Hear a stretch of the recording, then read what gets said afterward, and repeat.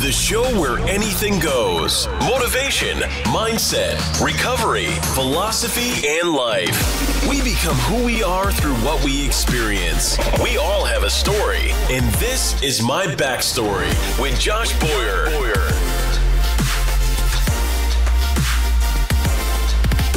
And boom, here we go. Episode number, I gotta think about this for a second. I think it's episode 12, actually. Yeah, 12. I'm here with Rory Hamill here in Toms River, New Jersey. I flew into Philly yesterday, drove to New York, got stuck in some amazing Manhattan traffic, and worked my way over to Rybrook, and now I'm back in New Jersey to do this podcast with Rory, and I'm super pumped to hear your story. I listened to your podcast that you did with SOF Bad Monkey, and so I got a little taste of kind of some of the things that you're up to and what you're doing, and I'm excited for you to share your story, because I think, like we talked about previously, like earlier today or like 5 minutes ago, about mindset and kind of like the way that I do things, and I'm sure you and I are very similar. So I'm gonna let him share his backstory and let Roy share like kind of where he grew up, his military experience, what happened while he was in the military, and how that shaped his upbringing, his military experience, how that all shaped who he is today and what he's up to. So go ahead, brother. Take it away, man. Let's hear your backstory. Thanks for having me. Yeah, absolutely, man. Well, I grew up down the road in Brick, New Jersey. And based off of what I can gather, I had like a fairly, normal, average upbringing. I think a lot of kids in our generation had parents that didn't quite know what the hell they were doing. Oh, and sure. So, I mean, that was something that I didn't really figure out until I went to therapy years later, but that's how old are you now? I'm 30 years old. Okay, cool. So there was, my parents were, they fell into the mindset of like, let's stick it out for the kids and everything like that. But looking back at it now, that did a lot more harm than good. Yeah. They stayed together all the way up until actually a month before my first divorce is when my parents got divorced. So it was like a back-to-back thing. Did you guys plan that? No, not at all. But it was just like walking on eggshells my entire life. And I thought it was normal. Yeah. I thought that everything that was happening to me and my younger brother and sister was normal. I obviously got the brunt of it because I was the oldest. Right. And I took it willingly because I felt I was also kind of trained in a way that, the oldest has the most responsibility. The oldest will always, take the brunt of the, punishments. You have brothers and sisters, or all brothers, all sisters? I have a sister who's 2 years younger than me, a brother who's 4 years younger than me. And then I also have a half brother who is 25 years younger than me. Oh, wow. Yeah. Wow. My dad got remarried and had another kid. Good for him, man. Yeah. Well, so there was a lot of stuff that I figured out shouldn't have been done. I used to obviously get beat with belts, wooden slotted spoons. I'm sure like most of us had as kids, Yeah. The big kicker for me, and me being an emotional person and a very mindful person, even since a young age, the thing that really fucked me up the most that I found out was getting locked in the closet for several hours with no light. So it was akin to sensory deprivation torture. Right. Was that your dad or your mom? That was my dad. My dad kind of spurred it, and he was the one that said, do this, do this, do this. And my mom, I think, did it kind of out of like fear of him. It was weird. He was very mentally abusive in a lot of ways. And on the other side of the coin, he was more of a do as I say, not as I do kind of guy. And he taught me a lot of good virtues and a lot of good qualities. He always harped on discipline, hard work, and he showed me that. Right. Like I started working at the age of 12 in the kitchen with him. Our family had a deli down in Brick, and like he showed me all these qualities, and I exemplified them, and I tried to emulate him, obviously being the firstborn and everything. Yeah. But there was a lot of stuff that, looking back at it, there was a lot of shady shit that he was doing too. Yeah. And there was a lot of shit that he did to me that you shouldn't be doing to fucking kids. And that goes for my mom too. There's no excuse. Have you rectified that with your dad? Have you like reconciled with No, that's actually, that's something I'm working towards. I don't know if it'll ever get to that point. I'm of the mindset now that I'm not really gonna seek anything out. I'm just gonna let whatever will be. I'm right now at this point in my life, with everything that I got going on, all I'm trying to do right now is just get my message out there in the hopes that if it even helps one person, that it'll be worth it. Yeah, both, man. I love that shit. I mean, I was for years and years, just sitting on my ass, living a sedentary lifestyle, feeling very sorry for myself. And I was extremely overweight. I was not exercising. I was drinking like a fish. I wasn't doing anything for myself. I wasn't being a good father. And it wasn't that I was, bad to my children or anything like that. It was, I wasn't showing up for them as much as I should have. Yep. And whether or not I realized it, that was affecting me subconsciously. And that's also, through therapy, that's also how I figured out, what my parents were doing to me, and, all the models of parenting and marriage and all that shit.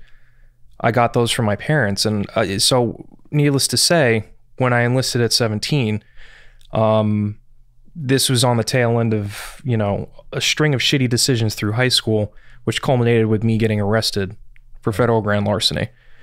Now, the high school that happened is actually right across the intersection. Is it really? Yeah, it's like you could throw a rock at it. You thug. So I got kicked out of Monsignor Donovan High School. I went to Catholic school my whole life. And Catholic kids are the worst, man. Yeah. You guys getting so much shit, dude. It's crazy. Well, I mean, it's like I don't know. They try to restrict us with a lot of stuff. I think that's probably why, dude. Those guys are like rebelling. Yeah, it's just like with parenting. If you do that with parenting, if you tell a kid no, the kid's gonna be like, okay, do the absolute and then opposite. go and try and do it. Totally. You can't tell a kid no. But so I got arrested for that. And it wasn't even anything malicious. I just stole laptops from the high school and sold them on eBay. But it was federal because I sold it to a dude in Hong Kong. So it crossed international boundaries. And then there was this thing with a property value. I don't remember all the details, but long story short, I had already started the MEPS process over here at Fort Dix. And the judge, he asked if I had anything to say for myself because he was about to do sentencing. And I said, sir, if there's any leniency you could give me, I would greatly appreciate it. I'm about to go to Marine Corps boot camp. And he just laughed at me. That's awesome. He's like, all right, have fun. I'm giving you 6 months probation. I'm going to expunge it from your record with 6 months successful probation. Super lucky, man. Yeah. Well, I mean, I was 17. I had no record. Right. It was just, it is what it is. I know that I was very fortunate, very lucky. And the quality of people that I was hanging out with at that point too, I wouldn't have wound up where I am today. Yeah. I would have gone, I probably might not even be alive.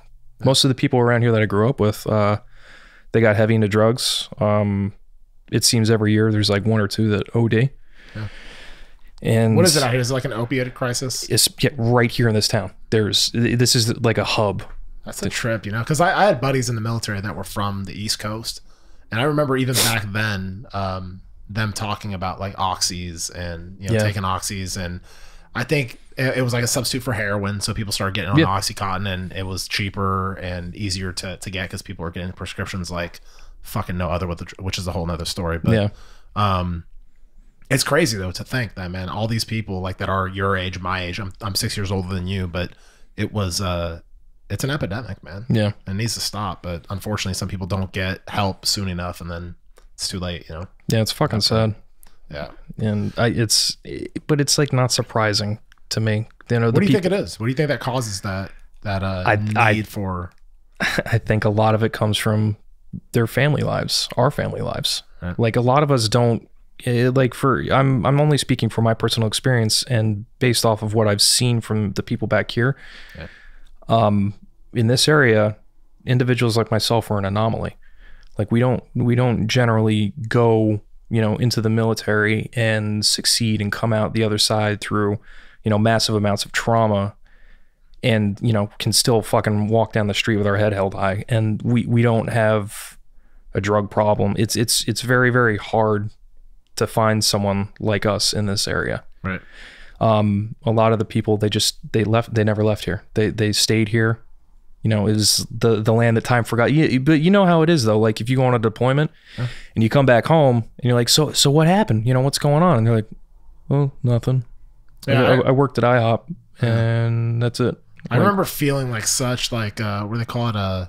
Culture shock. No, FOMO, right? Was it the kids were saying? Oh, fear of missing out. Fear of missing out. So like, I always had like this fear of missing out when I was in England, and I would come back home on leave or whatever, and I would see like guys that I grew up with, girls I grew up with, that I'm not missing much. I mean, they're just doing the standard shit. I mean, and there's still people, they're still doing the same shit. I mean, after all these years, like still doing the same shit. That 20 years ago. That really fucked with me for a while too, because it was like, how the fuck you're the same age as me, and I've already gone to combat, gotten married, and have a kid, and like I'm in my mind I'm this full grown adult, and by all means I am, not that I was mentally there yet, right?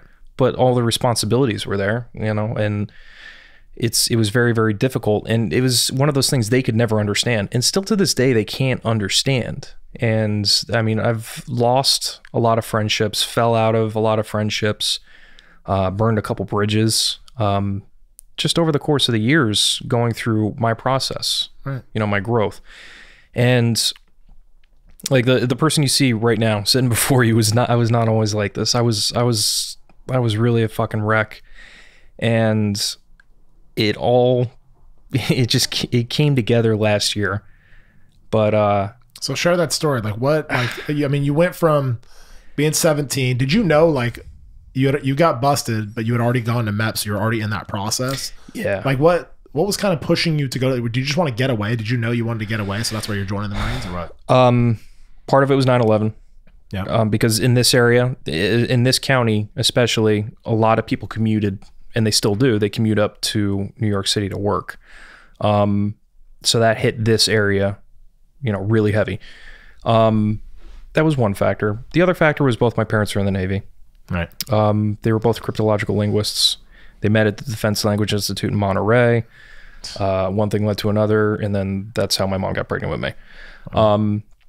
My mom opted to get out after 2 years, because I guess back then you could get out if you were pregnant. You still can, I think. Can you? Well, when I was getting out, like you could still get out if you were pregnant. Okay. Yeah, that's what she told me. So she got out. My dad stayed in. Got stationed at Fort Meade, and he started doing some work on base there. And then I was born at Walter Reed Army, and so it was like a full circle of life. Yeah. It was really, really cool. I mean, it wasn't cool given the circumstances. But looking back now, it's really cool that I was born there and that I was reborn there in a sense. Yeah, for sure. But 17, I'm enlisted. I had to get a waiver.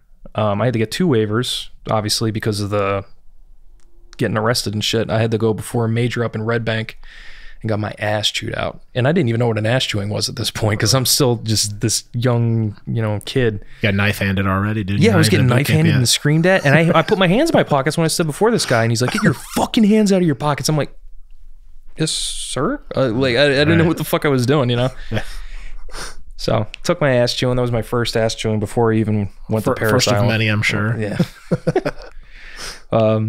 Did the whole thing at Paris Island, the whole disorientation up for 36 hours, sitting in an airport, then get off the bus at 4 o'clock in the morning kind of bullshit. And then they kept us up for like 36 more hours. And, it's just fucking crappy. And in that moment, you're kind of like, what the fuck am I doing? Why did I do this? Every person that goes through that thinks that at some point. And I think that's every branch, because I know going to the Air Force, like it's not that, I mean, everyone talks shit, Air Force boot camp's a joke, or, Marine boot camp's the hardest. I mean, it all sucks equally, I think, it's all shit. I think that we all go through that moment of time where we like stop for a second. You're like, dude, what in the fuck am I doing? Why and how am I here right now? Yeah. But yeah, anyway, you just go through it though. You just do it and you're like, all right, whatever, man, it is what it is. But I remember thinking it was like the hardest thing, and it was, it was the hardest thing I'd ever done at that point. And I thought, well, if I can get through this, then I can get through anything. It's not a big deal.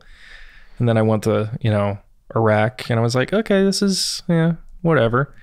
But right before Iraq, so this girl that kind of grew up with, but didn't really know, we made contact. She got pregnant, so I did what I felt was the right thing, based off of how my Irish Catholic family kind of fucking imposed upon me. Right. So I said, let's go get married. And we did that at the courthouse. It's kind of like a shotgun wedding in my mind. But I did it nonetheless because I was about to deploy. Yeah. And if not for anything else, just so my daughter, would have had any benefits if something should happen to me. God forbid. Yeah, it's admirable, actually. So, no, I mean, everyone that I know would have done that. It's right. Most people do that.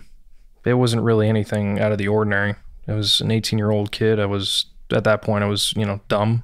Didn't know what the fuck I was doing. Plus, it's like more BAH and yeah, and you're like, oh, more money? Fuck yeah! You get paid like twice the amount, and you're like, this is awesome. Yeah, no, it's fucking stupid. Yeah. And I really wish I would have waited. But on the other side of that, I'm glad I didn't. I'm glad I went through that. Yeah. Because now I know what to look for and what to appreciate when it comes to my relationship. So totally. Anyway, so I go through that. Missed the birth of my first child because I was in Iraq. It was pretty light deployment. We didn't really get into too much contact. The only thing that really happened was at the end of the deployment, we were doing a left seat, right seat.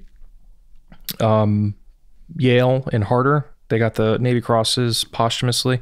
They stopped a dump truck VBID at the entry control point. I think there was, I want to say about 50 Marines and Iraqi police, and there was a shitload of people in this compound. Right. And they stopped them with a saw, and I think a saw and a rifle, or two saws, something like that. But anyway, light weaponry. Guy had a drop dead switch, detonated, and they got killed. So they got the Navy Crosses posthumously. In my opinion, they should have gotten the fucking Medal of Honor. Right. Because that's Medal of Honor shit right there. Definitely. Like, they didn't fucking move at all. They have camera footage of it. Like, they had a security camera on the entry control point. They didn't fucking move. It always gives me the chills, like, when I hear stories like that, because it makes me, I guess, proud to be an American, to know that, like, we have guys and girls that sign up, they volunteer to go sign up to do jobs like this. Yeah. And when they are in situations like that, and they rise to the fucking occasion, dude. Yeah. And there's no backing down. It's not like, because you could do, when you're scared, dude, it's like fight or flight. I mean, I would say that a large majority of people are running, dude. It's running, but not in that environment, dude. No, I personally have seen maybe one or two people kind of like freeze up, but for the most part, everyone that had been in a combat situation that I was next to performed admirably, and they did so with complete disregard for their own well-being. Right. Like, and I know that's like what you hear in a fucking citation, but it's really fucking true. And there's so many things that went unrecognized, and that's a huge problem too in the Marine Corps infantry. We don't get recognized for shit, man. Yeah. Like, I know myself and a couple other guys got a certificate of appreciation for saving my team leader's life. So I didn't want anything to begin with, right. But don't give me that. Don't even fucking give like me insult that shit. To injury. Yeah, it's like, come on, go away, man. Yeah. Like, I remember staring through my fucking platoon commander's soul. I was like, are you fucking kidding me right now? You're giving me an award for this shit. Like, this, no. Like, anybody else, the whole entire squad performed, and I don't know. But that was on my second deployment, and so I had my first ex-wife, she got pregnant. We were doing the workup and everything like that. We got word we were going to Afghanistan. Originally, it was like, we're going back to Iraq, and we're all like, whatever, fuck this. And then we get told when we were out at 29 Palms doing our training out there, hey, we're going to Afghanistan. And everyone was like, yeah, fuck yeah. And I just remember looking at like a couple of the other guys in the back, and I'm like, fuck. Yeah. It's like, this is not good. What year is this? This is 2009. Okay. Yeah. So. And you have one kid at this point? Yes. Okay. About to have two. So 2009 was when Obama did that huge troop surge into Afghanistan. And we were at the tip of Operation Kanjari, which was Operation Strike of the Sword. And they dropped our company down in southern Helmand. So we acclimated at Camp Leatherneck, Camp Bastion, which is a joint U.S. Marine British base. And, you know, we acclimated there for 30 days. We did a lot of training around the camp and everything like that. And then we got, you know, all our ammo and we started loading up. And this is when the reality started to set in. All right, we're about to go into some shit. And we get dropped down there. We spread out. A lot of us get helo inserted. Some of us get, you know, dropped off in trucks and everything like that, depending on the company. And we linked up with the local Brits that were working there. And their SOP was to just kind of like hold a defensive position. So they weren't really going out and probing and, you know, looking for shit. Yeah. They were kind of just sitting there. That's what they've been instructed to do. That's what they were doing. So immediately we go there and we start causing all kinds of shit. Yeah. Trying to pick a fight. Excuse me. Yeah, because that's what we do. Fucking Marines can't take you anywhere. I know. So we went looking for trouble, but like within a few weeks, in MRAP, the roads past a certain point were too damn narrow, so we couldn't take any vehicles on the roads. There was a couple certain choke points where the bank just was too tight. So this MRAP flips into the river, into the canal. Everyone's like, fuck, we got to get a wrecker, you know, so they call it out from battalion and everything. And this is the first time that I'd been shot at. So we get called to go out for security. I think another squad was out there already. Yeah, another squad was out there already, and they had already received contact the night prior, and they were sitting there. So we come up the next day, we're escorting the wrecker up. And I remember we came out wide in front of the group, and so everyone was behind us at this point. And then I remember standing in the open field with my squad, and we were spread out, we were dispersed pretty nicely. And then all of a sudden that first crack came, and I was like, what the fuck was that? Like this is my first time getting shot at. And I was just like, what the, you know, I jumped. And then it, you know, and I was like, fuck. And we started sprinting. We got some cover, and then we just started shooting everything. And when it's your first firefight, you just unload. You don't even care about ammo retention. Like you're just shooting and shooting and shooting, and you just any opening in the wall, and you know, you're real trigger happy.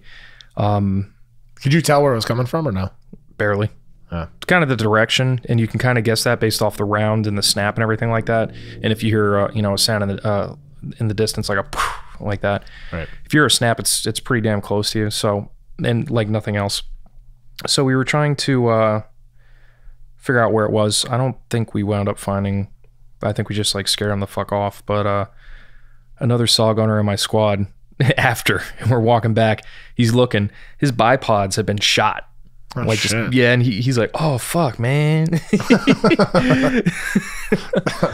Yeah. But so that was like our first little taste, and then it kind of quieted down a little bit. We didn't really get into anything. And then it was like, all right, we're gonna do this thing called the push, you know, which was where this operation came in. Right. So the point of it was Fox Company would come up, take our position at the patrol baseline. Echo would get inserted via helo. I want to say it was like 15 clicks down south. And then we had to push on foot and meet them. Meet them in the middle, kind of, and like join the AO. How far is that for the people listening? Like, how far is that about? In civilian terms. Yeah, well, a click is a kilometer, 1,000 meters. There you go. Shit. How do I even math? Like no, is it like miles apart, or is it? It was miles. Yeah, there's yeah. I suck at math. I suck at translating. It's all good. It was a notable distance down south, several miles, and we had to push to a middle point and set up, take over a compound. Literally, we had to set up a compound. We had to find the owner, kick them out, and throw them cash and say fuck off, essentially. Oh, like, wow. Yeah, it's kind of fucked up. Like, totally fucked up. Hey, we're here. We're taking your house over. Fuck off. Yeah. Like, no wonder we're getting shot at sometimes. Like, I'd shoot at us too. Like, what the fuck? So we're going on this push and everything, and we step off, and right where, you know, previously weeks prior that MRAP had flipped, we get past that point, and this is at this point the farthest south we had pushed. So we're in a my squad was the hunter killer squad, so which meant we were out on the far side. If anybody on the convoy or in the middle of the formation, it was like a inverted wedge. If anybody got shot at, we were able to swing around and flank them. Okay. So we're pushing, and we get blown up instantly. Oh, wow. Yeah. Luckily, it was buried deep enough. No one really got anything besides a slight concussion. TBI? Yeah, I mean, everyone got TBI on that fucking deployment. Right. But no one really bitched about it. Yeah. And I'm pretty sure our squad leader at the time, Sergeant Flynn, he got like a tiny piece of shrapnel in his side, sappy, but that was it. But the entire way down, we were pushing. It was 130 fucking degrees in the shade. There was little to no cover. We were trying to use the compounds for cover as much as we could, which is, you know, a double-edged sword, because that's a perfect place to booby trap. Totally. You know? So we encountered several IEDs.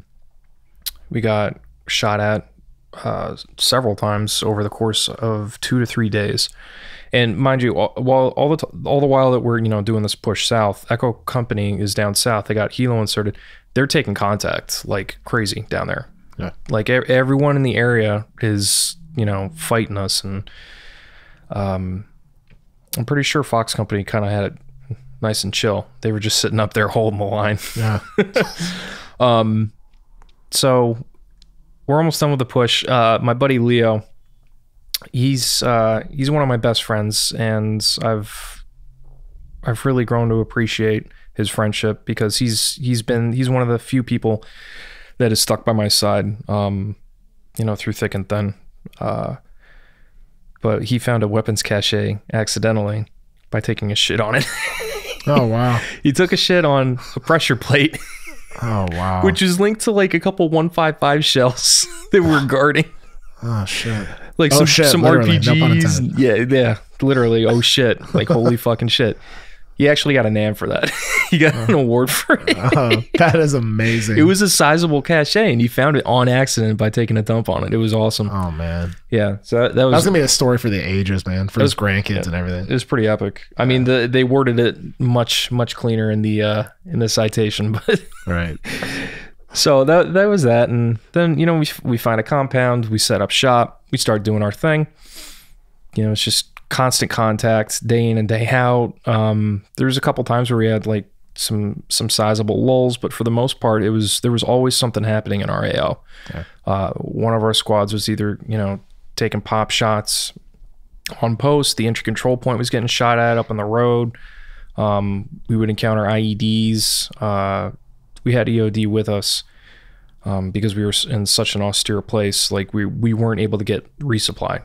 So we had 2 EOD techs with us, and they were constantly working, and they were fucking, like, props to those guys. They were constantly working day in and day out, you know, just like all of us were. And, you know, a lot of us got broken down in a lot of ways. And when we started losing our buddies, you know, it got to a point where it just like, fuck this, what are we doing? So morale was pretty much in the dirt. Yeah. It was it was really that was the most miserable I'd ever been. I think that's the most miserable I ever will be. Yeah. I'd imagine, dude, like the stress level, the fucking just seeing, like, you know, did you lose any guys at this point? Yeah, we lost a couple, and like the times and the days and everything, as I'm like telling this, it's kind of hard to like line it up neatly. Right. We had lost 14 guys on that deployment. Shit. And half of them were in our company. And I remember our battalion, there was like 4-day stretch. We lost 4 guys. It was like back to back to back to back to back. And it was nonstop all over the AO, people popping off, and you just kept hearing Kazovac, Angel, Kazovac, this, that, you know, reading off their, we call them the kill cards, which is, you know, your last name. Right. And then your last 4. Or your zap number. I don't know what you guys would call that.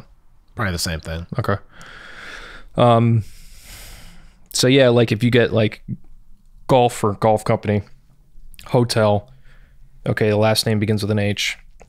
Who in the platoon has an H, you know, and then you start like thinking, you know, who the fuck got hit? And you wouldn't know until you got back because you're not just gonna say the name over the radio, you know. Right. But it was fucked. Like we were on a patrol, and there's this guy Hamill. He was this weird little kid, really fucking weird. Yeah. But he would give you the shirt off his back. And in fact, as I was going on a patrol, I smoked Marlboro 27s at this point. Those were the jam back in the day. Yeah. I mean, I only quit like last year, 2 years ago. Good for you, man. A year and a half. Good choice. Yeah. Yeah. I mean, it's great being able to fucking breathe again. Like it you don't realize it until you're and, done smoking, though. And even exercising, man, like it makes everything so much better. Right. Anyway, so I'm smoking 27s. He's got one more 27, and I had ran out. And I didn't even know. I just walked up. I'm like, hey, Hamill, you got a cigarette? I just ran out. I'm about to go on patrol. I want to fucking smoke. He's like, yeah, man. Opens it up, takes out, crumples a pack. I'm like, what are you talking about, dude? He's like, no. He's like, go ahead and take it. I'm like, I'm not taking your fucking Lucky, dude. Yeah. So we go out on patrol. You know, he convinced me. He's like, no. He's like, please take it. I'm going to be getting a package soon, whatever. We got on patrol. I remember we were set up in like a site, like a makeshift hide site, and we were just, you know, observing the area along a canal. And then you hear some pop shots in the distance, and we're like, it's too far away. Nothing's really going on. And we get radio chatter. The person running the patrol was getting yelled at by our company commander, like, you need to get back here, Lieutenant, because, you know, are you aware that one of your Marines was shot inside the base, blah, blah, blah, blah, blah. And we're like, who the fuck got hit? So we're going back. And by the time we get back, they had already had the fucking medevac set up, and they had the area cordoned off. And I look, and it's fucking Hamill. Shit, dude. He got a round from a firefight like 2 fucking clicks away, went up in the fucking air, and came directly down on the fucking rack and blew his fucking head off. What the fuck? Yeah, the like 1 in a million shot, just fucking boom. So, you know, it was fucked walking back in, and I got screamed at because I lost my composure. Like I stopped and I walked up to him as he was getting worked on the ground, and I was just looking, and I just remember hearing, Hamill, get the fuck inside. So I get inside, and I go over, and this, you know, I touched his brain, and I was like, oh my fucking God, you know, and I got sick to my fucking stomach. And you know, I immediately thought about, he had this fucking K-bar that he slept with. You know, we all got issued a K-bar, but he slept religiously with his own personal K-bar. So I immediately grabbed that and put it in my pack because I didn't want that getting put into like supply. Like right. That was his fucking K-bar. Right. When we got back to the States, I eventually was able to give it to his parents, which made me happy. But I knew that was his most prized possession, so I kept that. Then the day that really changed a lot of shit for me was the day my team leader got shot. So there was another squad that was kind of running like a satellite patrol, which is a patrol that's adjacent to ours, kind of in the same direction, but it makes it look like our force is bigger than it is. It's kind of a deception tactic. So we're you know, putting along, doing our standard thing again, and the other squad gets contact. So we move to intercept. We're moving up to a point where we think we're going to flank the guys as they egress out of the area. So we set up along a canal, and I'm a saw gunner. So I'm set up, and then my team leader, Chuck, looks at me. He's like, hey, Hamill, I need you to scoot over go over to the next tree and set up and aim this direction. I was like, roger that. So I move over. About 10 seconds later, a fucking PKM burst goes, zips, and fucking hits him in the leg. Right where I was. Like, he took my spot, and he got... Damn, dude. So the fucking one round hit his shin, and it shattered and blew out the back of his calf. So he starts fucking screaming, and like we're like, oh shit. So we hop in the canal. A whole bunch of guys grab him, get him in the canal. we're starting to drag up on the other side of the canal, and our doc, Doc Hicks, got him up over the canal and everything like that with the help of a couple of guys in the squad, starts working on him. Then we start getting shot at again from that side. So it was like, fuck. So we pull him into the canal. I distinctly remember Doc like putting his fucking finger in the bullet hole to stop it while he was getting his shit out. Yeah. And I just remember looking down, and this is one of the, like, back then we weren't allowed to record a lot of shit. We would get our asses ripped apart if we got caught. Right. Someone had a helmet cam there, and that was one of the things I'm truly grateful for, because I listened to it a lot over the years, because I was the only saw gunner in the vicinity shooting at certain point. I could tell it was me shooting. I remember that day. It's imprinted on my mind. So like I hear the bursts and everything like that. But just listening to the video and like all the chaos and everything and everybody shooting and all the snaps and just reliving that. And in that moment, I was like, fuck, this is exactly what I got yelled at for. This is exactly what I got trained for. Like, I'm in charge now. Yeah. And I need to fucking step up. So I like started to freeze and shit. And this is where, and I don't know if I ever really told him this, but this is where Leo, the guy that I mentioned before, he really stood out to me, and like he helped me. I kind of started to like, I was like, okay, like what do I fucking do? And Leo's like, hey Hamill, like tell your guys this, that, and the other thing, like go over here, set up here. And I was like, no, hey, I got it. Like he kind of like snapped me out of it a little bit, because I started to get a little bit dazed, and I wasn't thinking as a team leader. I was still thinking as a saw gunner. Right. So I was just shooting at the cyclic rate. I was shooting like damn near anything that I could fucking train on. And we eventually got, contact with our company headquarters and everything. Got a bird spun up, got some gunships on the way. We popped smoke out in the open field. And we had been getting hit from 3 sides at this point.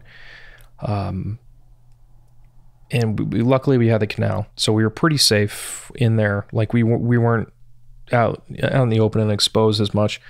But the Kazovac bird landed directly in front of one of the positions we were getting shot at from, unknowingly. So I remember there's 6 guys, dropped all their weapons, and just picked Leak up, Chuck, and the team leader. Yeah.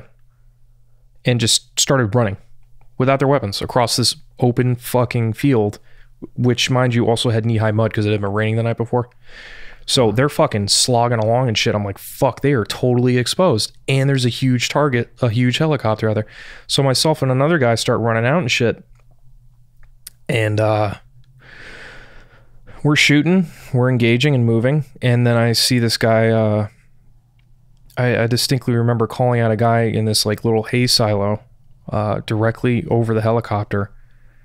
And he poked out with what I thought was a weapon, and I just started laying bursts at the window and shit. And every 5 seconds after that I would go back to that window and dump some rounds into it, just to make sure that I'd gotten whoever the fuck it was, and to make sure that there was no chance of any of the guys getting shot. And the guy with me did the same, and I think it was like the gunner or something hopped out and started shooting at something with his pistol too. It's kind of funny looking back at it now. Is that protocol for them to drop their weapons though? And I mean, that doesn't sound. No. You're supposed to sling it on your back. Right. But the conditions, like they needed to be as light as possible. Yeah. So 6 men dropped any way of defending themselves to bring Chuck to the fucking helicopter, which was like 100 meters away. It was fucking nuts. Yeah. And with no way for you guys to even really pull security, it'd be kind of hard because they have a bird in the way. You'll be taking like crossfire. Exactly, and it takes a lot of. You can't really. So I mean, we had to be very precise with our shots as we were moving with them, and as we're moving out, the rest of the guys in the canal that are staying behind, they lose fields of fire because we're entering their fields of fire. So it kind of restricts everything. Everything turns into a like a kind of a fucking mess if you're not careful. Clusterfuck.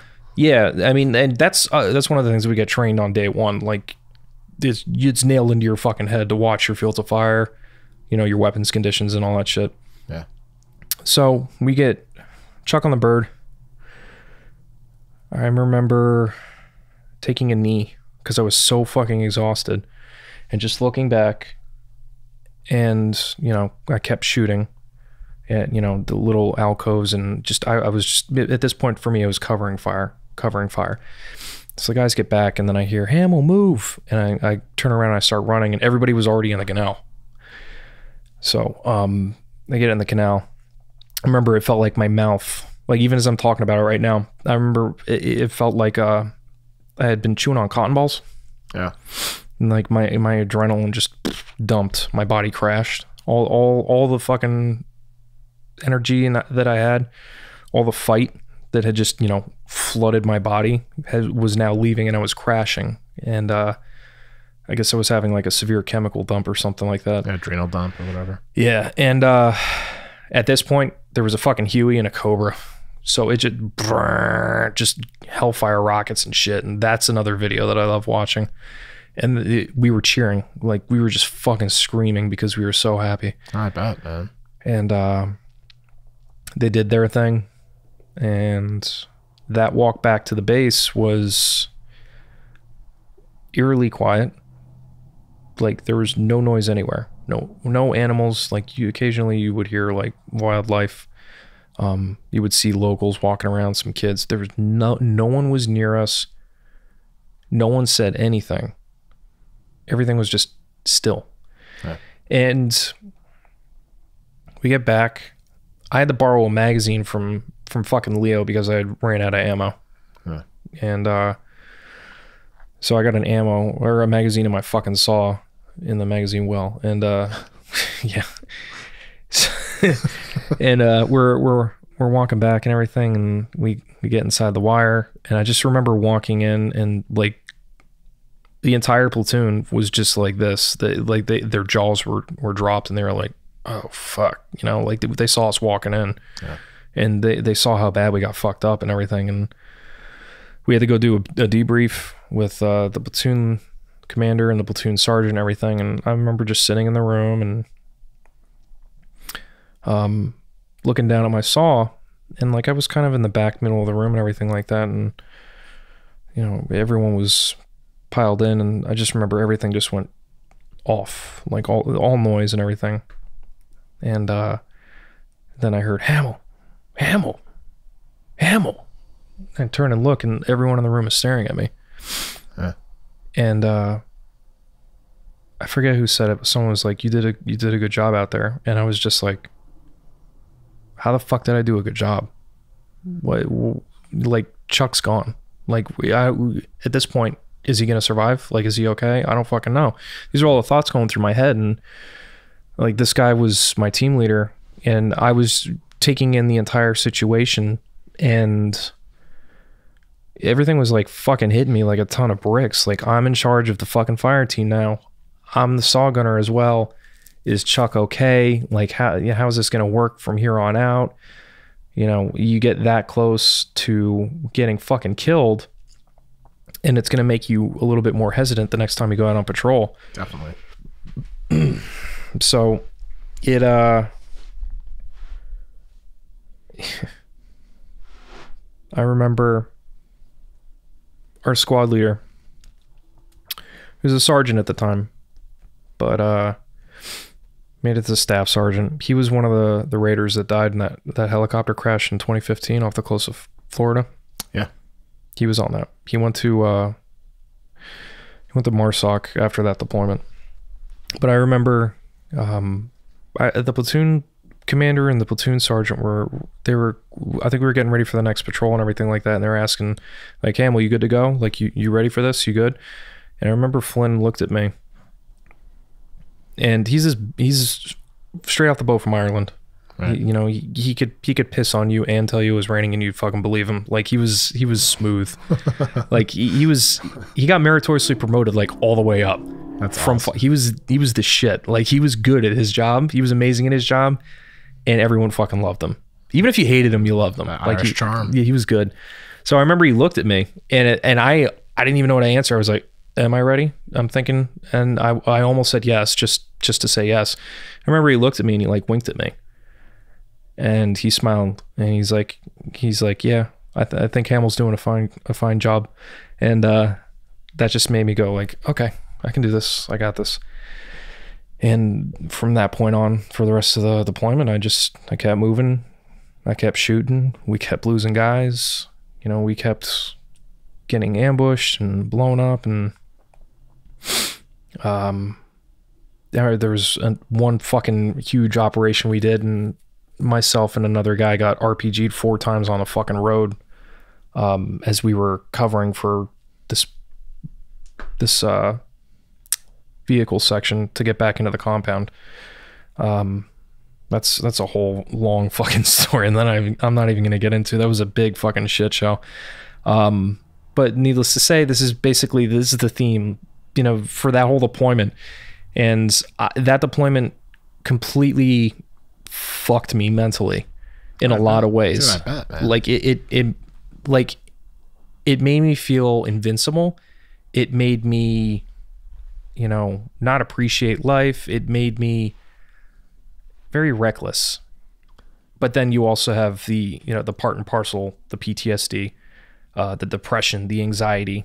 I barely slept when I mean, still to this day, I barely sleep. It's very hard for me to get quality sleep, but that's also with all the shit that I got going on too. Right. That's more of, I'm just a busy motherfucker now. But it's just coming back and after that deployment and just looking at my then wife, and I was just like, this is what is this life? What is this back here? Yeah. Like, and it's kind of what we were talking about before. Like, nothing changes back home. Yeah.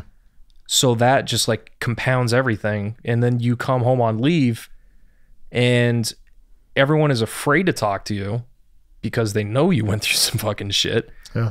And it just doesn't help, and they can't understand, and you can't possibly fucking translate it to them because they weren't there.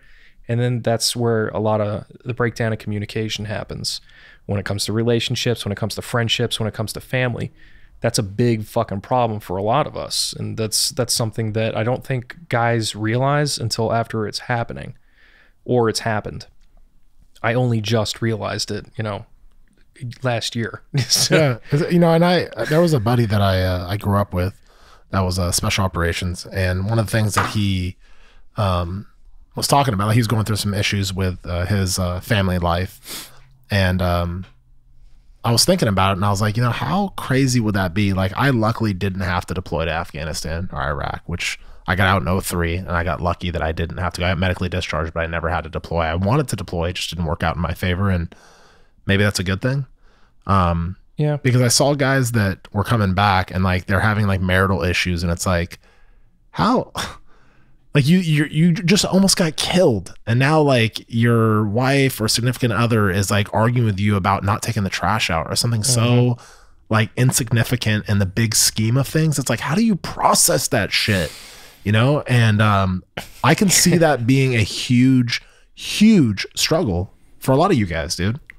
That's when you're married to someone that can't possibly understand that. It takes an extremely special person to be able to deal with that and be able to understand and be able to take a step back and realize that, you know, that person has gone through a lot of trauma, a lot of shit. It takes a lot of maturity on the other person's part to recognize that and understand that.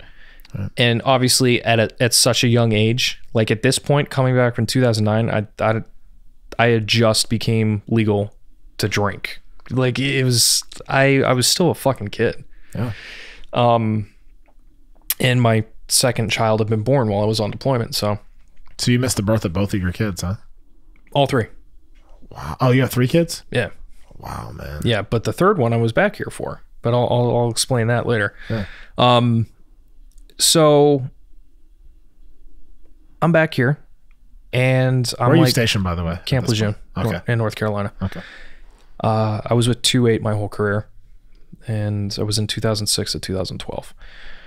But I'm back, going about my business. You know, life kind of gets to a normality, I guess you could say. Right. Like I'd acclimated back here. I was walking around with a huge chip on my shoulder, and I thought I was shit hot. Everything that I had done on deployment, everything that I'd fucking been through, all the guys that we lost, like it's a recipe for disaster, reckless behavior.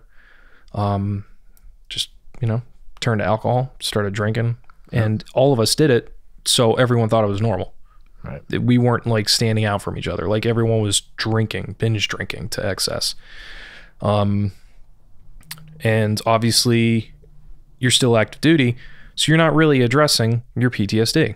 You're not addressing, you know, why you're not sleeping at night. You're not understanding it. You think, this is whatever. I'm just fucking tired. Yeah. You know, I'm hyper vigilant now. Like, okay, that happens when you get shot at and blown up, like whatever. You don't realize that these are all symptoms that are affecting every fiber of your being. Yep. And every relationship you're in, and everything. Yeah. I mean, well, with my first marriage, if you fast forward to, so my third deployment when I got injured and everything like that, she was cheating on me all 3 deployments, and I was none the wiser. So she left me at Walter Reed. I found out because my triple amputee buddy comes up in his electric wheelchair with my room key, and he's like, "Hey, don't shoot the messenger." I'm like, "What are you talking about?" He's like, your wife just, you know, handed me this key card and said she was going back to Jersey with the kids. I was like, "Oh, that's great. You know, I'm going to go out now. I'm going to fucking party."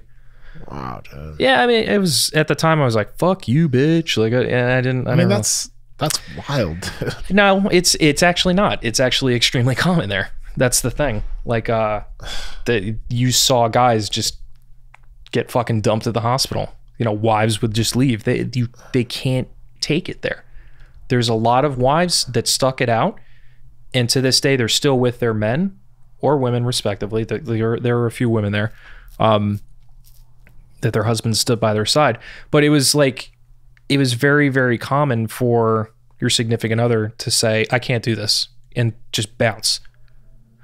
It's like almost like, it feels like kicking somebody when they're down, though. It's like you're down and out, and it's like, you know what? Just to top that, put a little, you know, cherry on top for you. I'm leaving.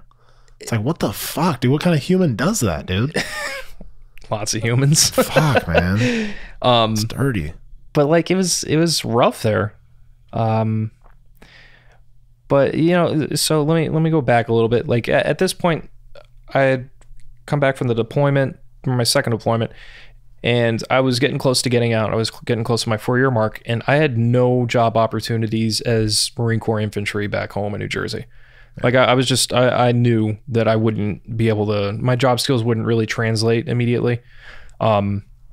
So I said, fuck it, I'm going to re-enlist. And I re-enlisted for like $5,000 before taxes, some absurd amount. All right. So you get about 2,000 of that? Yeah, it was so dumb. But I wasn't doing it for the money. I was doing it for revenge.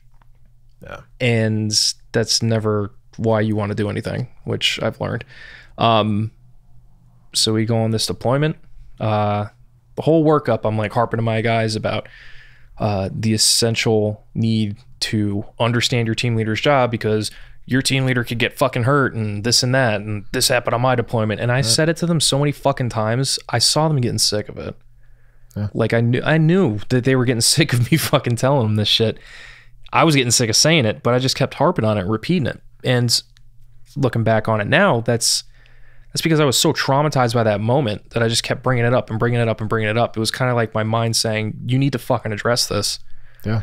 And the only way I knew to do that was just to interpret the experience and share it with my guys, so that if something were to happen, they would know what to do. And unfortunately, the opportunity presented itself a month into the third deployment. We get word on the ground from a local national that there was an improvised explosive device in a compound about 50 meters away from us. So I looked at my buddy John. He was the squad leader. I was the first fire team leader. So I was the second in command on the patrol. And I look at him and he's like, "You want to go get into some trouble?" It's like, "Fuck yeah, let's do it." So we shoot down. We find the compound and we set up security. And I remember taking the minesweeper off my point man's back, who was also my saw gunner.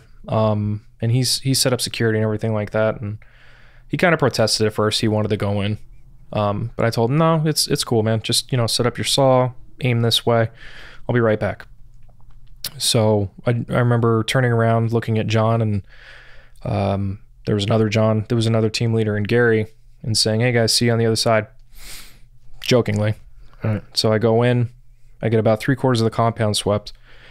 And I stepped over the pressure plate a couple times at this point, and I had no idea. So I went out alongside the wall. I remember finding the hoax IED, which was just a metal tube wrapped up. I remember there was no wires, so I kind of, like a dumbass, pulled it out, and I was holding it, and I remember coming back through the doorway on the back side of the compound, and I raised it up, and I remember I was going to show John, and I shouted, hey, John, and as I did that, I stepped down on my right foot, and I remember the ground sinking, and everything froze, and I was just like, fuck. Because I knew I had just stepped on a fucking pressure plate. Like, it was so fucking obvious. The ground sunk, and then launched. The improvised explosive device was 5 feet behind me, launched me about 10 feet in the air. I landed on the back of my neck. And I knew I had gotten blown up because I couldn't breathe. The oxygen got ripped out of my lungs. I immediately grabbed my weapon and brought it up to the ready as I'm on my back, just waiting to get shot at. I didn't really remember that I was in a compound, so I really couldn't have gotten shot at. Right. Luckily, there was no roof on the compound. Otherwise, I probably would have been eviscerated, like it just bouncing the energy all over and everything. So you don't have EOD with you or anything? You just no, by yourself? On this deployment, we needed to justify bringing them out. So that's kind of why I was looking for the IED. We needed to find evidence in order to call them out. So then I remember going for my tourniquet, just based off muscle memory, which was in my right cargo pocket, but that was blown off. I pulled my stump up to my chest to try and just the medical training that I received, and all the workups and everything like that. I knew I had to get it above my heart, but it had been cauterized, so I was fine anyway. My guys got up to me. I remember hearing the thuds as they were getting closer to me, because my hearing was still fucked. Like, it was ringing. I couldn't breathe. Everything was gray. Like, there was the dust and everything, but like, I wasn't seeing in color. I think my retinas or something had been shocked. Everything was like grayscale. Yeah. And they started working on me, and I remember the first tourniquet snapped, and then they put another tourniquet on me. Finally got that cranked down. The first question I asked, though, and this is no bullshit, I looked at the doc and I said, hey doc, I know my leg's gone. Which, when you're working on a casualty, the one thing you don't do is tell the casualty, yeah, this is wrong with you, like, because they can go into shock and everything like that. Yeah. But I was coherent enough. I knew my body was going into shock. I felt it going into shock. I was like, okay, this is happening right now. This is what's going on. Okay, my leg's gone. Like, my kneecap was there hanging on by some sinew. I'm like, my leg is gone. Okay, what next? And I look at him, I'm like, doc, I know my leg's gone, but please tell me my dick's still there. Yeah, well, dude, first off, that's gnarly. Second off, I think a lot of guys, a lot of guys do ask that. Do they really? A lot of guys ask that. Shit. A lot of guys, I've shared this story. Wow. With a lot of fucking amputees. They're like, oh my God, me too. Like, like, that's all you care about. Right. Fuck everything else. Please tell me I still got my dick, you know? If you got my dick, we're all good. Yeah. Take my legs, just don't take my dick. Fuck, man. So my buddy wound up his fist, and he's like, hold on. And he kind of like, boom, punched me right in the dick. And I was like, oh my fucking God, it hurts so bad. He's like, yeah, you still got it. I'm like, oh, okay, all right. We're good. Yeah. So they got some bandages on me and everything. The whole backside of my calf, my thigh, my ass had been blown apart like a banana peel. So they bandaged me up as best they could.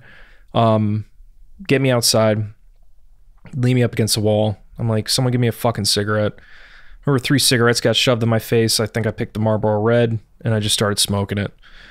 And I was just sitting here like this with it dangling out of my mouth. And I remember thinking, oh, this is making me sick. So I just kind of like spit it out. And then I just closed my eyes.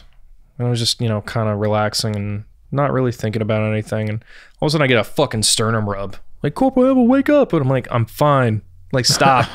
Hey, the dude was right. Like, right. He was making sure I was okay. And I don't fault him for it at all. But fuck, sternum rubs hurt.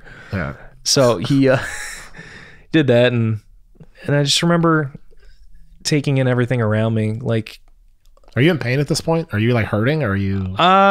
No. Actually, it really wasn't that painful at that point because I had already been hit with a couple times with morphine, the fentanyl lollipop. I was like, I was fucking numb. I felt the pain, but I didn't feel the pain. Got it. You know, my body's natural pain, whatever the fuck, I don't know. The pain management was working in conjunction with all the fucking opioids in my system. Right. So I was just like, okay, this sucks. But I get on the bird, and I remember looking out the back of the bird and just seeing my squad get smaller and smaller until they looked like ants, and just my heart plummeted. Like, I felt like my heart stayed on the ground, and I was I felt like I failed. I'd let my guys down. I failed the mission. They were down a man. Like, they were down knowledge, experience, you know, a fucking weapon, and it's my fucking fault, and it's a whole bunch of self-doubt just started hitting me like tidal waves. I remember the guy, he leaned over me, asked my last four, my last name. I gave it to him. He's like, you're going to go to sleep now. I'm like, okay, whatever. Yeah. And then that's when I flatlined for 2 minutes. It was because of the blood loss, and the drugs had lowered my heart rate to a certain point. And I try to explain. I'm very okay with talking about this. Yeah. I try to explain it to people the best I can, but words fail me every time. You have to experience it yourself in order to even understand anything. It's I think there's a quote about that. I think Stephen King, I mean, hate him or love him, but he has a quote that says the most important things are the hardest to say because words diminish them. Yeah. And that's pretty much true, man. It was very quiet. It was peaceful in a sense. Anything you worry about, I talk about this a lot. Anything you worry about, like in your day-to-day life, bills, responsibilities, fucking traffic, going to work, all that bullshit, it evaporates. It's gone. Becomes insignificant completely. And it's I don't want to say it's the best feeling I've ever had. It's because it's a lack of feeling, but it's like, man, it was insane having nothing in my mind. This is when you flatlined? Yeah. It was just, there was some kind of, I don't know how to. Are you religious? I'm not now. No, I'm really not. Even after that experience, like that didn't. No. And if I'm gonna, I think the Buddhists have something going on with what they're talking about, like energy, transference of matter, that kind of bullshit, reincarnation. Yeah. That's kind of more my shtick. That's kind of what I think makes the most sense based off of what I felt and what I saw. Interesting. And that doesn't mean I don't practice Buddhism or anything like that. Shit, I don't even know that much about it. It's just based off the little bit of knowledge that I have about the world's religions. I think they're kind of in the right frame of mind. Right. Religion to me it's like a man-made construct. I tend to think more of like a scientific thing. Yeah. Like if you want religion in your life and you choose to be religious, I don't care what your religion is. I don't care if you worship the fucking flying spaghetti monster. Right. Cool, dude. I don't care. Yeah, it's not sure. Like if you want to do that, you can do that. Whatever makes you happy, great. It's probably one of my most fascinating like things that I like to talk about because I feel like I'm at I'm learning something from people when we talk about it, about religion and stuff, because it's something that people get so passionate about, or they get so fired up about. If they're like religious, they get super like amped up about it. Yeah. And I think that's totally awesome. But for a long time, I would get angry about it. I'd be like, because I grew up like with religion, and when I got older, I was like, no, this is bullshit, and it was done all wrong, and this and that. And when I was a kid, I don't know how long I flatlined for, but I drowned, didn't have any heart rate, wasn't breathing, seizures from lack of oxygen in my brain, inside of my mouth was all chewed up. And I used to always tell people like, well, if what you're telling me is true, I would remember something. Even though I was a kid, I would remember something that would be so significant that like there could be no other option for me. Like that would be it. And so I think I definitely ascribe to kind of where you're at with the whole, like, if I'm made up of matter and energy, like when I leave this physical universe, that energy has to go somewhere. Yeah. It can't just disappear into nothingness. So it's like, it goes somewhere. Where does it go? Your guess is as good as mine, buddy. I have no clue. There's so much we don't fucking know about ourselves or about the universe as is. But talking to guys like you, I think it is kind of, you've been there, you've seen the other side, and it's like, well, what was it? And you're like, it was just an absence of feeling. But that's the thing too, is like, it was everything and it was nothing. It really sounds fucking insane. And that's part of the reason that I have a hard time putting it to words. Yeah. And especially like, I can't talk about that with a lot of people. You know, there's a few people that I trust that I talk to, or if I'm sharing my story, I'll try to talk about it.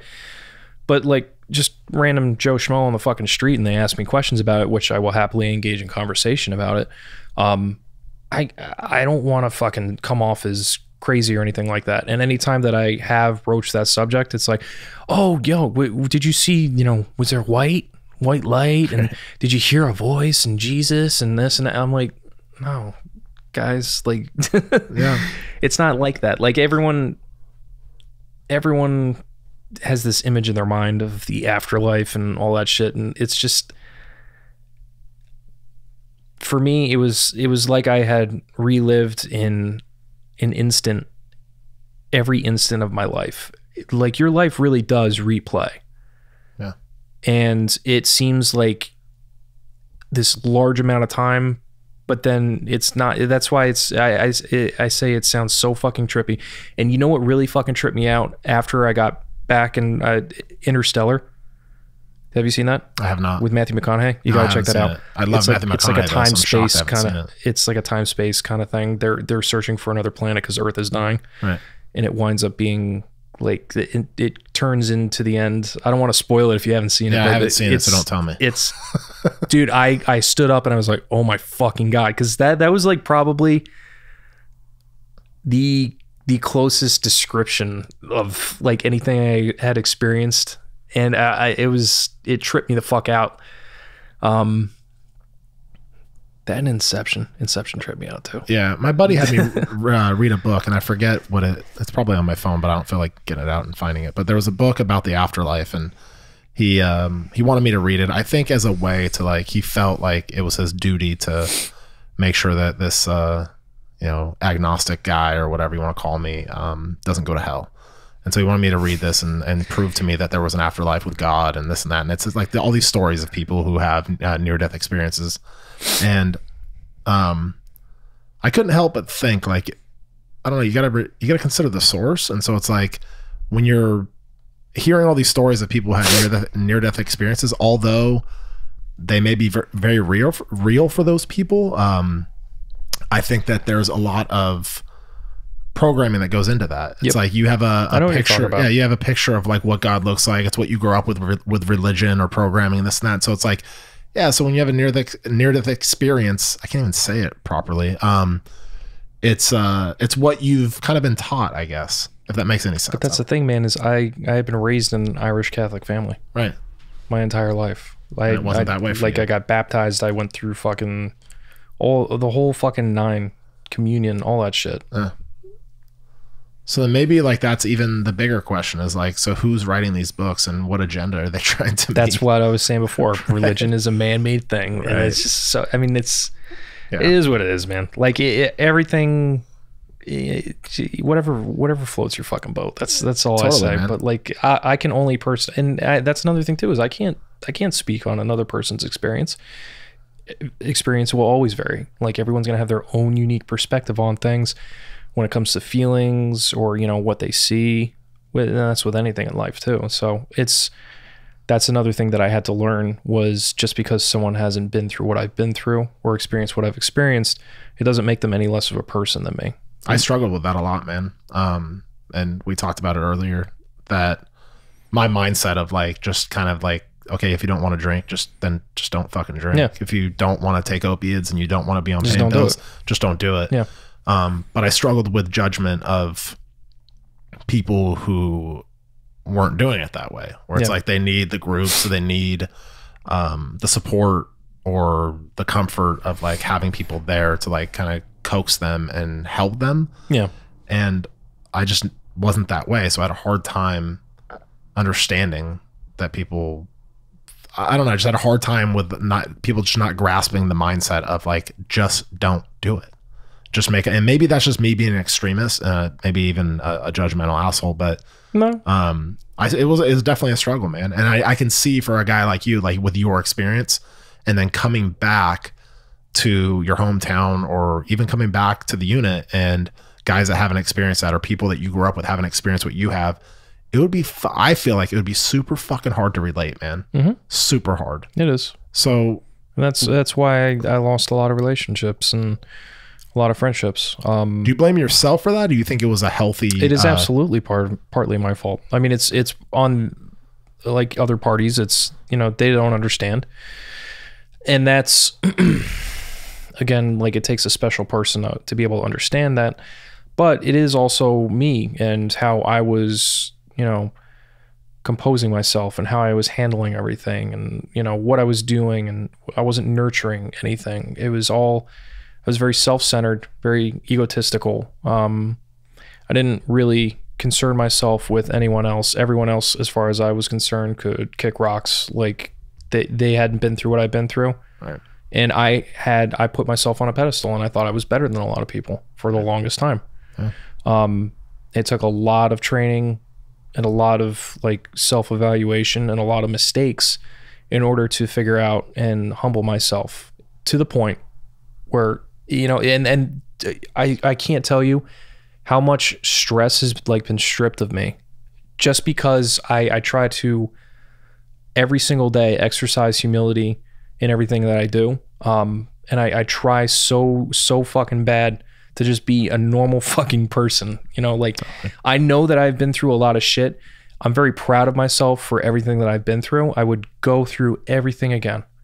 I would go through my second divorce again. Like, I would go through all my failed relationships again, all my friendships that I've lost, all the mistakes that I've made, because I'm here now, sitting in this room, talking to you. Yeah. I'm able to share my story, and I'm fairly certain one person can hear this, and it could change their life. It could help them if they're sitting, in a position where they want to fucking end it all, just like I was at one point. That was another thing. When did you get to that point? That was right after my injury. I had come home, and it was in 2012. I was sitting outside a marsh in Atlantic City. It was by my dad's house, and I had my 40 in my lap, and I wanted to end it all. And I was just very, very tired of, dealing with the demons and all the struggles. I still at this point hadn't been diagnosed with PTSD. I refused to go and get any kind of, mental treatment with anything. So you're not taking any medication at this point or anything? Nope. I had completely, 3 months after I got my leg blown off, I flushed all my meds down the toilet. I was on 16 different types of medications, and I just flushed them. And my body went through severe withdrawals and everything, and I had to go to the ER and get morphine injections, and I spent the night in the ER a couple nights in a row. But after that, boom, cold turkey, and I was done. You and me both, brother. Yeah. Sometimes I feel like that's the way to go. I mean, I'm not that's what I did with smoking too. I quit a cold turkey. It was, I relapsed with the smoking. That was the hardest thing. But I've also heard quitting cigarettes is actually harder than quitting heroin. Yeah, I don't know what's harder. I think it's all hard, like equally hard. It all sucks. But I think that, I mean, I never, I had somebody actually reach out to me on social media on Saturday or Sunday, and she was going through some serious like benzodiazepine withdrawals. So she was trying to quit benzos, and she'd been on them for a while, and she couldn't find, every time she would try to stop, she would feel absolutely terrible. And I'm like, yeah, you know, like your brain is fucked. You know what I mean? Like you've been on this shit for years, and now you're trying to come off of it. I'm not going to advise you because I'm not a doctor, but I'm just going to tell you that, like, for me, what worked for me is getting to a point where I was willing to die in order to quit. And that's the message that I try to put out to people. Like, listen, again, I'm not a doctor. I'm not advising you to do anything the way that I do. Cause like I said, I had 3, blackout seizures from coming off all my shit cold turkey, but I knew that I was ready when I was willing to die to be done. Yeah. Cause I had tried 9 times before that to get off of all of my opiates and the methadone, the fentanyl, the Oxycontin, the Klonopin, like everything that I was on, sleeping pills, everything. Yeah. I needed to be done. And I think I got to a point where like I got a divorce and I had my son, and I'm like, yeah, fuck, dude, I need to reevaluate my life. And so yeah, at that point I was like, all right, well, I'm willing to die to be done. And my grandma was super upset with me because she was like, you could die, if you come off this stuff, it's stupid. And I was like, well, you have a son, like that's irresponsible of you. And maybe she was right, but I told her, I was like, well, if I do die doing this, at least I'll die. At least I'll die, and he'll know that I was doing something admirable. Yeah. That I was doing something to be a more present father. Yeah. So back to you. You're sitting there in Atlantic City, and you have your 40. And what stopped you? My kids. At that point, I only had the 2 children, and literally about to do it, and they popped in my head, and I just started crying. Like everything hit me like a tidal wave. At that moment I was drowning.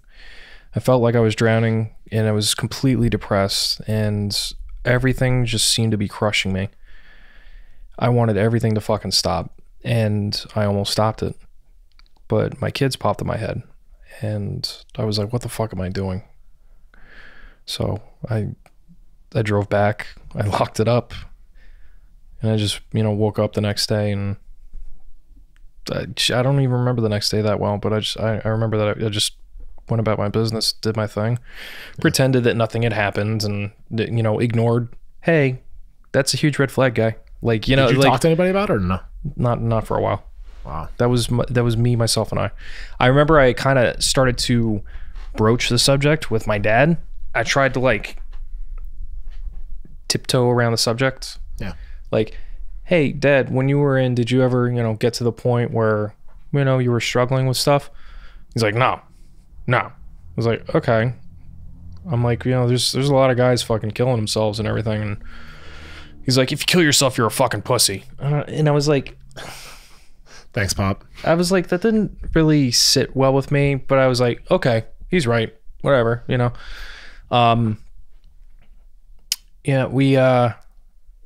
I don't talk to my dad anymore. I don't talk to any of my family, really. I talked to my mom here not too long ago because my grandma died, and she was out in Seattle, so I flew out there and did what I thought was right, and kind of reinitiated contact and everything. And are you happy about that?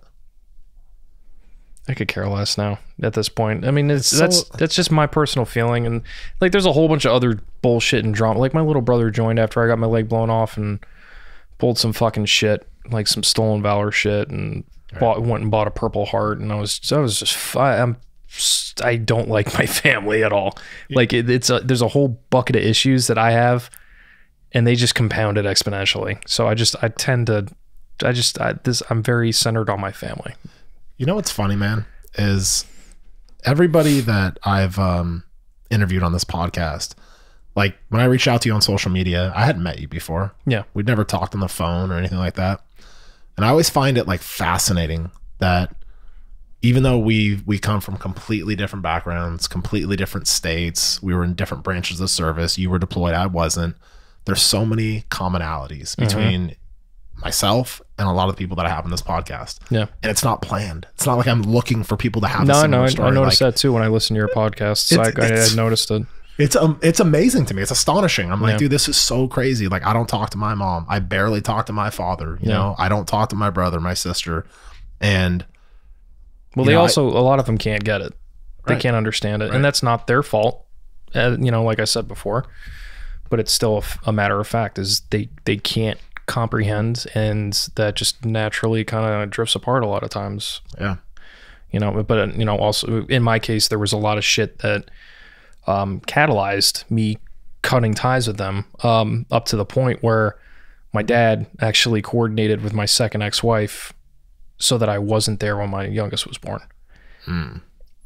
And it was, and I was also drinking heavily. So like I had this, I couldn't give a fuck less about anybody else, you know, and then I saw like this, and this is the thing, my second ex-wife sent me like screenshots or something of shit my dad was saying about me. And I was just flabbergasted. I was like, this is what he really thinks of me. Okay.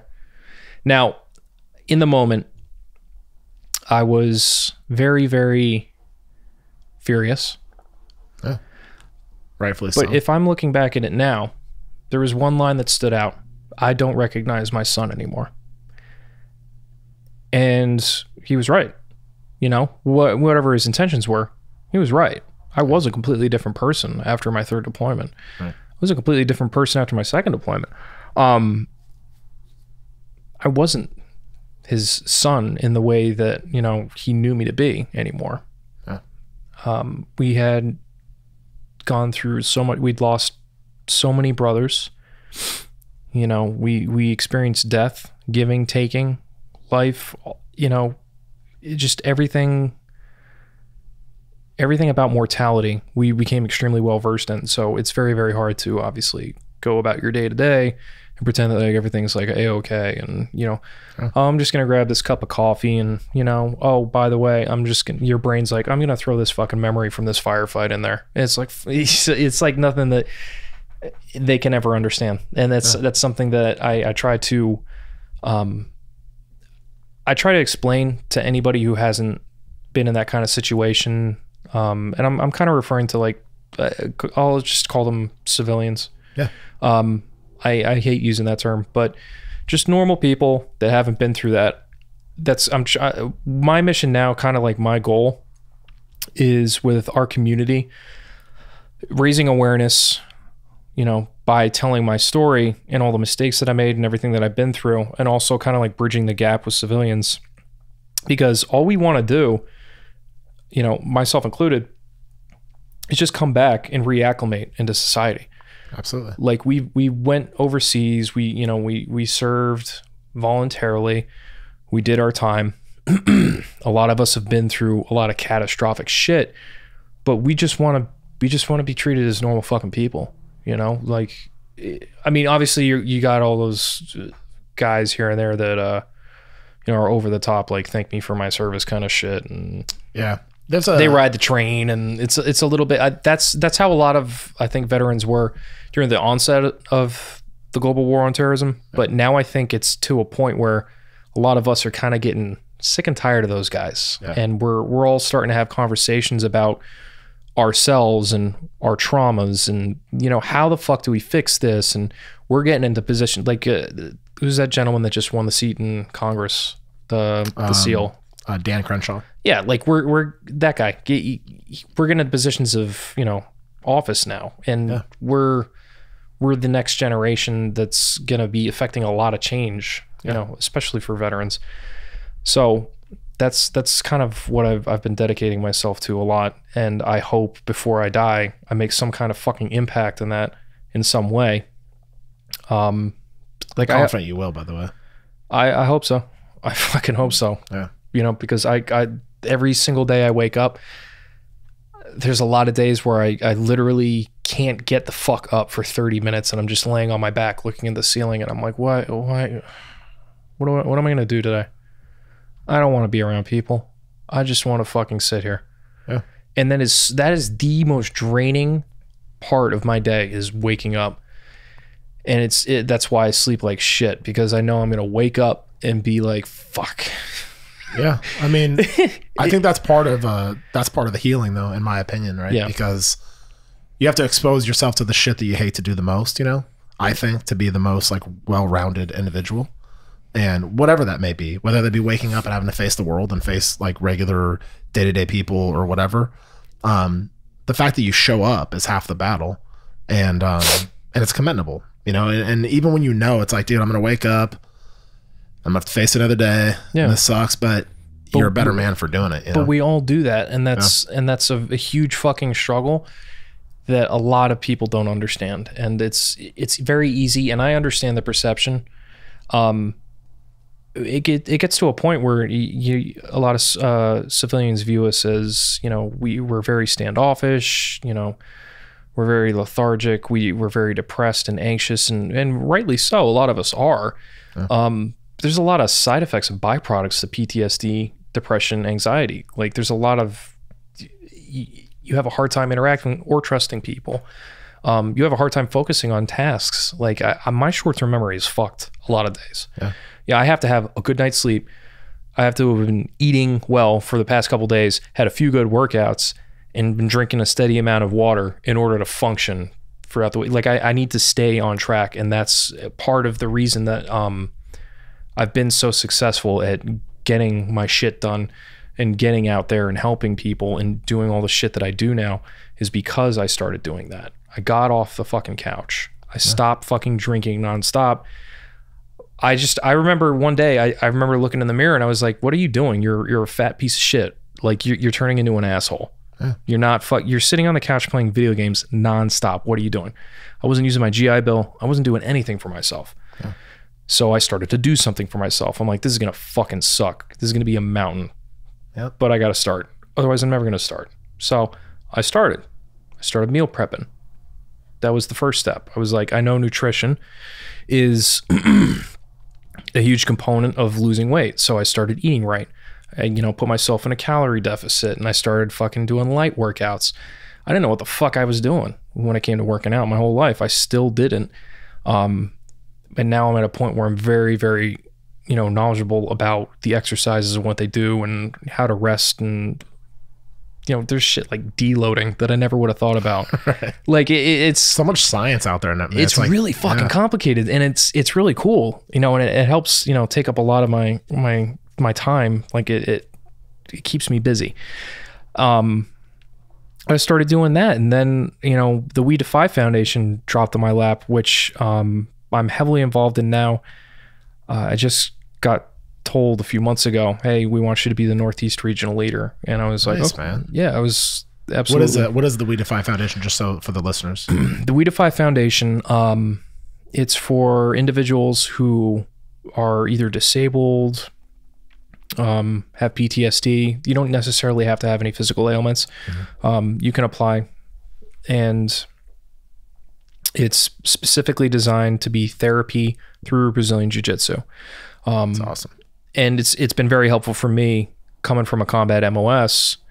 It helps me get my aggression out in a healthy way. Yeah. Versus, going out and taking my anger out on individuals that don't deserve it.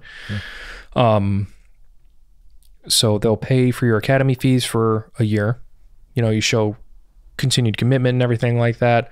And they'll keep supporting you. They give you 2 gis. Yeah. And where are they located? Are they nationwide? Or? It is literally wherever you're located. They will find the closest school to you. They will contact that school. They'll say, hey, we have a veteran athlete. This is our shtick. This is what we'll do. This is what we'll give you. Would you be willing to take him on and be a We Defy affiliated school? I've never heard of a school saying no. That's awesome. So they do that. They do a lot of the legwork. There's 2 guys that I work with a lot, Brian Marvin and Joey Bozick. Joey's a triple amputee, if I'm not mistaken. Lost his both of his legs and one of his arms in a roadside bomb in Iraq. Wow. Brian Marvin He's full bodied, but he's got his own stuff from his time in service too.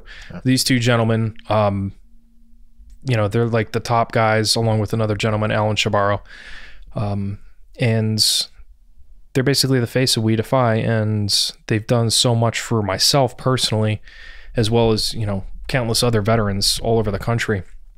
And they were just here.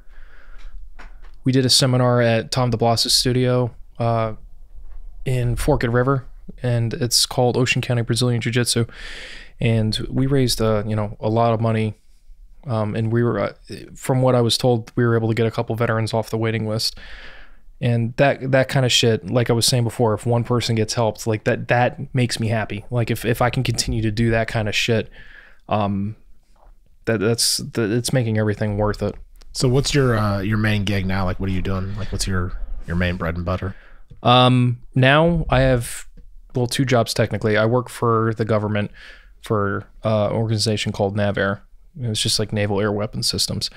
I'm a civilian with them, but then I also do prosthetics testing with a company in Iceland called OSER, and I'll get flown out there, walk back and forth while they're analyzing data coming off the leg and everything, and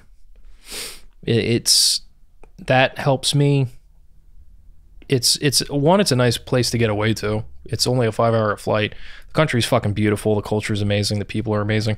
But it also helps me too in another way, because I know that me walking, you know, tripping on this prototype leg and, you know, doing this work is going to help another amputee down the road. And that's just another, you know, cog in the fucking machine for me. I like it, man. It's another, you know, method of catharsis for me. So. And then you're doing some motivational speaking as well? Yes. I did it for a while, and then I kind of dropped off it, and I just started getting back into it. I have crippling anxiety when it comes to speaking in front of people. It's very, very difficult for me to speak in front of people. But it's getting a lot easier. Yeah. I mean, shit, I wouldn't have even entertained coming on a podcast, you know, 2 years ago.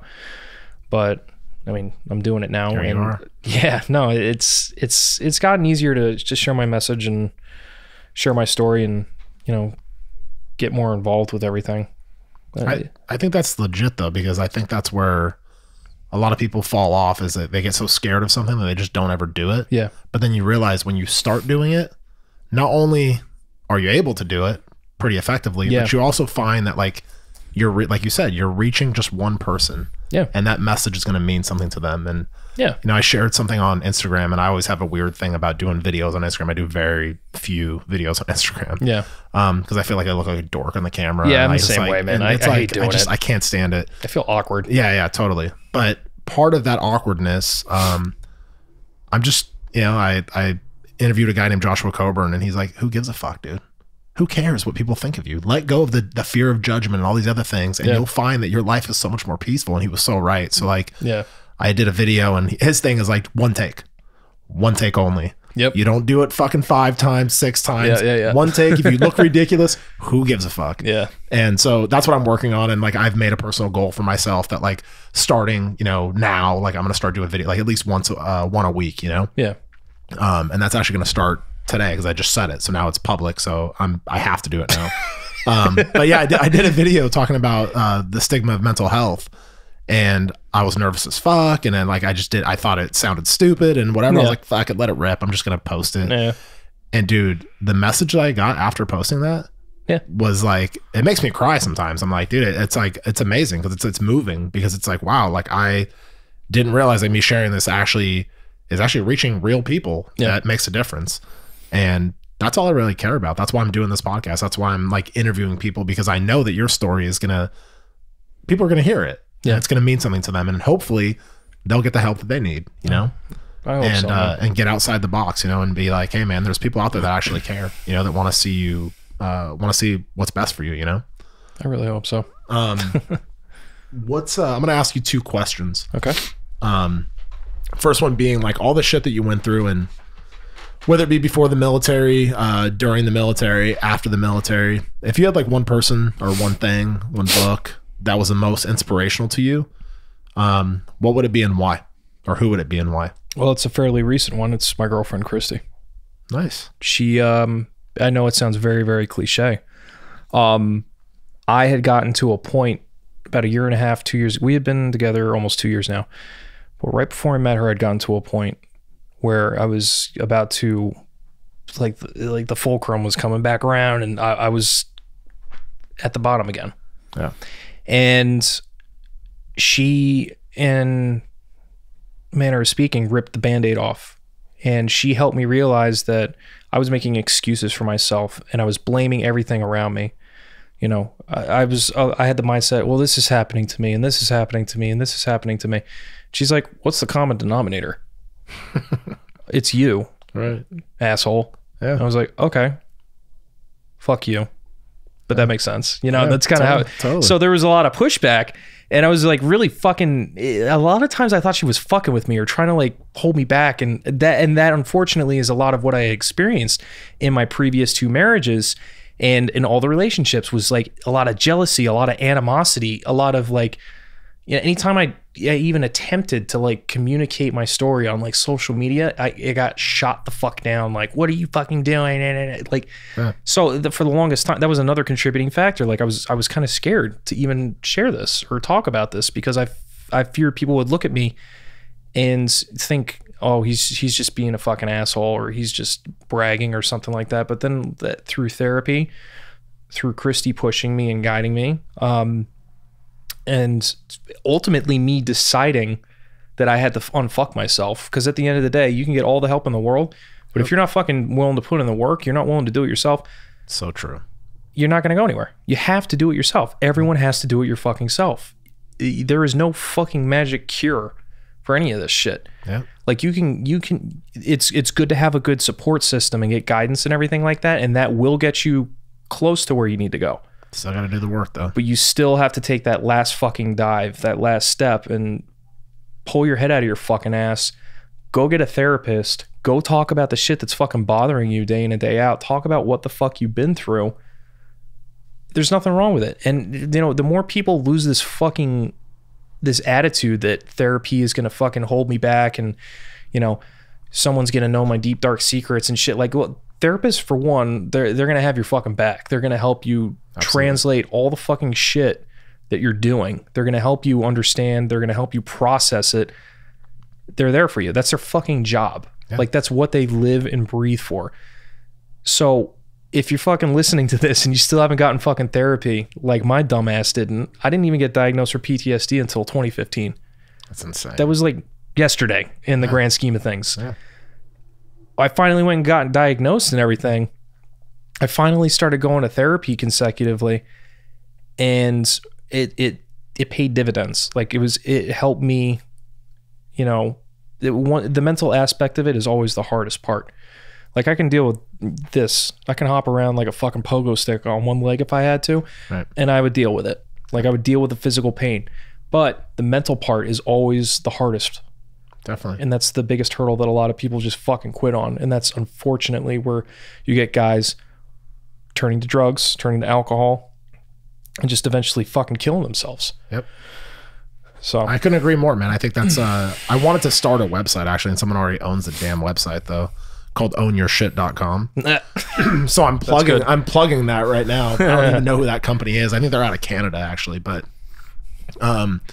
I really think that that's true though. I think that the mental part of life, whether it be, you know, a military horrible experience, or whether it be a horrible life experience, a horrible upbringing, whatever, until you own your shit, I don't feel like you're ever going to be the fullest potential of what you can be. Yeah, you can't. You know, and it's like, whatever it is. And so God bless people like Christy that are coming into your life and saying like, listen, dude, you know, like, don't be an asshole, dude. Like, own your shit and get the help you need, man. Yeah. So the next question is going to be, if you had one regret your whole life, your biggest fucking regret, what would it be and why? I don't have any regrets. None? Nope. And why is that? Because everything that has happened to me has put me in the position I'm in now. And I needed all of those experiences, especially the bad ones. I would argue I'd need the bad experiences more in order to shape my outlook on life and shape who I am. Fuck yeah, I like it, dude. I cannot, like, there may be instances where like you know, they sucked. Yeah. And I, you know, part of me is like, fuck, I wish I hadn't gone through that. But I needed to go through those. Absolutely. I needed to handle all those things, and I needed to experience just how truly shitty life can be at various moments throughout my life.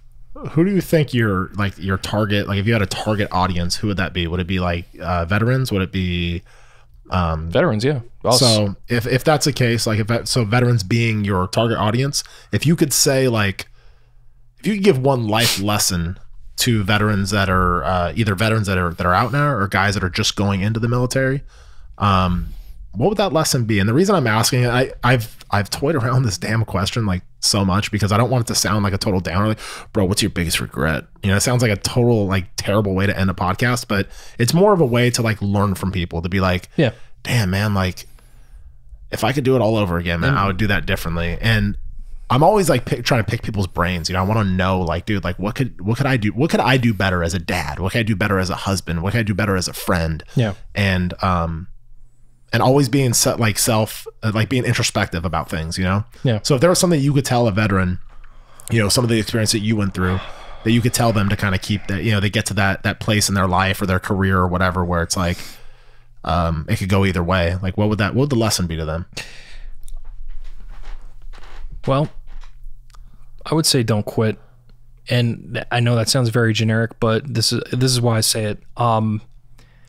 It's going to suck. You know that, I know that. Like like we all know that as veterans, like our time in service, even if you don't get into a lot of like heavy shit, it sucks. It's hard getting ripped out of that fucking camaraderie, that tribe when you get out. Yeah. And that's also a huge factor for a lot of us getting PTSD, combat notwithstanding. Like that, it's when you're ripped from all you know, your day in and day out routine, everything that was totally ingrained in you, and you come out to society, what is perceived as normal society, and no one operates like that. It's a huge fucking culture shock. Like it's a culture shock getting into the military, but then it's a culture shock getting out of the military. I don't think they prepare you for it. I think no actually, amount that you have to go through it. Like that's the thing that a lot of people, like I said, there's no fucking cure all for this. You literally have to get out, go through this kind of shit. If you have a good support system, then you're already a step ahead. Right. But you need to go through this. You need to go through all the fucking pain, all the shittiness of getting out and dealing with your own shit. But you do need to deal with your own shit. Just if there's one thing you fucking do, start seeing a therapist immediately. Yeah. If you're getting out of the service, even if you haven't been in combat, even if you just did 4 fucking years, you never deployed, and you're getting out, go see a therapist. Yeah. Because you have been ripped out of your life. And you're starting a new life. Yeah. I don't think I realized until I got out, like the bonds that you have with people. Yeah. You know what I mean? Like the bonds and the closeness and like the community. And it's like the buddy that I just went to go see up here in New York. Yeah. His wife and I were talking about it. How it's like, she's like, you know, when I was in England, like that was like some of the best times of my life. Like I felt like the community there, like the way the wives took care of each other and like the kids and everybody was together. And like on the holidays, we were all together. And it's like this sense of community that no one else understands really on the outside. So when you get out, like I know I had a hard time with it. Like even with guys I like grew up with, where I was like, they don't get the loyalty. They don't understand like the lengths that I'll go for like the people that I love. And yeah, it was definitely a culture shock. So I think that's great advice, man. Go to a counselor, a therapist, whatever, and just talk to somebody, you know, or find that support group that works for you, you know? I mean, I'm case in point. I was extremely afraid of going and getting help. Yeah. I was terrified. I was afraid of getting a stigma attached to my name. I was afraid of how people would look at me. You know, I was afraid of how I would bring it up in conversation, how I would, you know, justify everything. And I eventually got to that point, like you had mentioned, where I just said, fuck it. Like I'm going to go get checked out. Let me fucking do this. Yeah. And that was, you know, it was a big step, and owning your own shit is going to help you down the road. Like is hard of a pill as it is to swallow. Everyone needs to own their own fucking shit. Everyone needs to own what they've been through, the good, the bad, everything. Yeah. And once you start to do that, then you can start to figure out how to live your life in the way that you want, you know, how to truly affect change, how to really fucking do what you want to do. Yeah. That's about the best thing I can say. That and find your tribe would be my next thing, is find your tribe. Because I think when you, like for me, when I got out, a therapist asked me where do I feel the best? When do I feel the best? Where do I feel the best? And where do I feel the safest? And I was like on a military base with all my brothers. Yeah. And he like looked at me like all like kind of puzzled. I was like, I'm being serious. Yeah. Cause I know at any moment, like if anything ever went down, like they have my 6 and I have theirs. Yeah. And it's like, I felt like I could let my guard down. Yeah. I could be like at ease, you know? And when you get out and you don't have that tribe around you, it's like, you're just floundering, dude. So I think that's great advice. And honestly, man, I'm super stoked that I was able to do this podcast with you. Thanks for having me, dude. And I truly think that your message is going to help a lot of people. And I think it's commendable that you're like sharing your message, man. You're getting out of your comfort zone and saying like, fuck anxiety. And I'm just going to go out there and put my message out there with the hopes that somebody's going to hear it and they'll get the help they need. Thanks, man. So thanks, brother. And I look forward to seeing what you're going to get into next. And where can people find you, by the way? I really only use Instagram. Okay. It's RORY_Patrick_Hamill, HAMILL. Awesome, man. So if you guys need to get in touch, or you want to get in touch with Rory, you can hit him up on Instagram at Rory_Patrick_Hamill. And thanks for listening, guys. Talk to you soon. Thank you for listening to My Backstory. Stay motivated and stay connected off the show. Follow at my_backstory_ to be a part of the journey to recovery and to see where your story goes. Or visit us online at hereismybackstory.com.